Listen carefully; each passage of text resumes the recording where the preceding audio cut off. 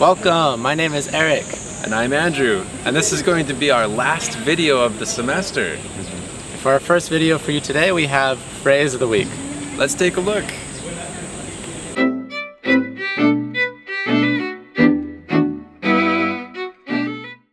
The phrase of the week this week is call it a day or call it a night. We use these phrases when we want to quit working for the day or maybe stop what you're doing at night time and go to bed. Let's take a look at some examples. Let's just call it a day and go home. I'm so tired.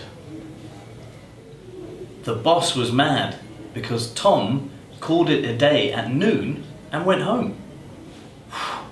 I need to call it a night. I've been grading now for 6 hours. So the next time you're describing an activity that needs to stop, try using the phrase call it a day or call it a night. See you next time on Phrase of the Week.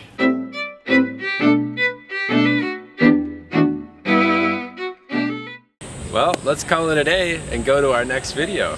Alright then, so for our next video we have a GTF bio. This week we talked to Chris Haskell and we learned a little bit more about him. Let's take a look. Okay, hello, my name is Chris Haskell. I am from Oregon in the United States of America. I have been at TIU for 2 years and this is my last term. Next term I am going to Korea. Before I came to TIU, I taught as a sergeant in the United States Marine Corps. After I left the military, I went to college to get a degree in teaching English, and then I taught in Korea, and then I came to Japan to teach at TIU. I think the #1 thing about working here is the people. The teachers, my co-workers, are amazing people, and I've learned a lot about teaching with them.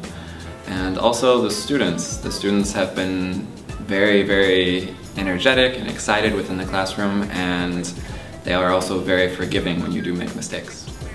For my hobbies, I really like to run. I like exercise of all sorts, and then I also like watching movies, oftentimes with friends. And another thing that I really love is getting a bunch of friends together and cooking dinner all together. I think that that is a really fun activity to spend time with friends and build relationships. Okay, thank you very much for watching. Summer vacation is just around the corner. And we wanted to know what some of you are doing this summer.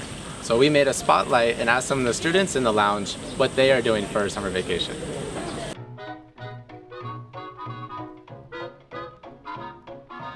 So guys, what are you doing for your summer vacation? I will go back to my hometown. Okay, where's your hometown? My hometown is Iwate. In Iwate? Very nice. How about you?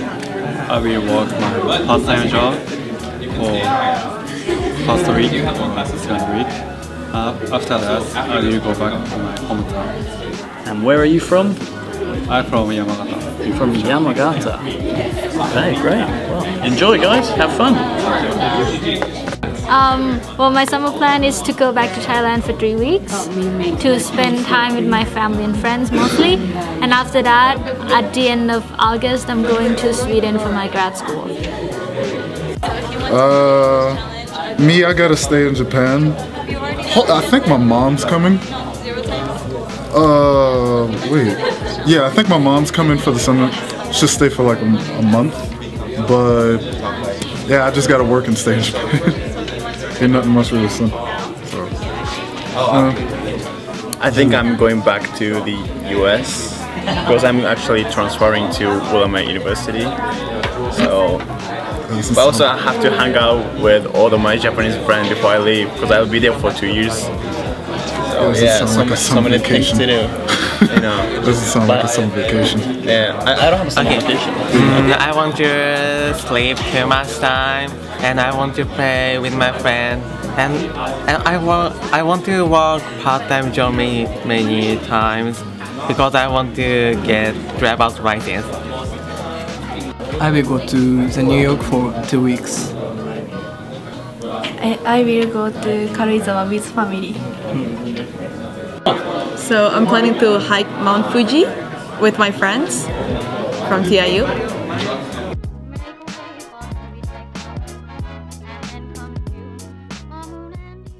Alright, for our last video we have a special treat for you. It's a new segment. Yes, Skylar is going to teach us 3 new vocabulary words. Let's take a look.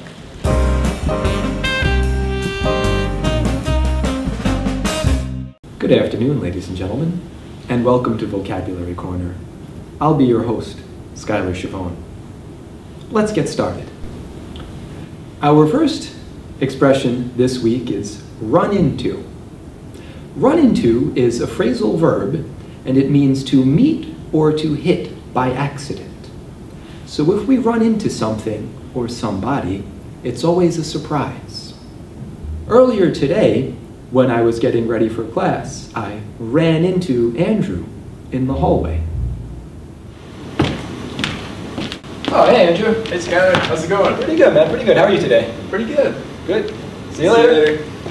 Okay. We can also use ran into for problems we have. So last night I was studying Japanese and I ran into some very difficult kanji.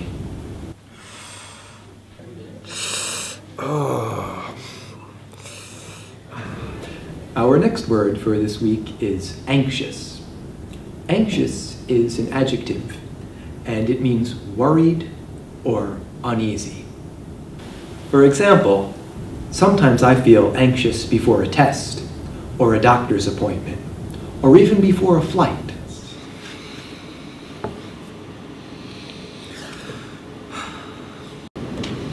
Hey Eric, what's going on, man? You okay? Skylar, I don't know. I just feel really anxious right now. Why? Oh, I have this big test later today and I'm really worried. Ah, Eric, don't worry, man. You're gonna do a great job on that test. Good luck, bro. Thanks, Skylar. We have the adjective anxious, but I would also like to introduce the adverb anxiously. You'll often hear this with waiting. I was waiting anxiously to hear the news. Or someone waits anxiously for something. And we usually don't feel so good when we're waiting anxiously. We really want to hear that news, and we hope it's good news. Our last word for today is appeal. Appeal is a noun, and what it means is something that causes people to like or enjoy it. So the appeal is the reason why we like something. Warm weather and beautiful beaches are the main appeal of a trip to Okinawa. So now that we know appeal, the noun, I want to teach you the adjective form appealing. And that means that something is very likable or attractive. Because he is very cute and funny, Pluto is very appealing. That's all for today, ladies and gentlemen. Thank you for joining us in Vocabulary Corner. We'll see you again.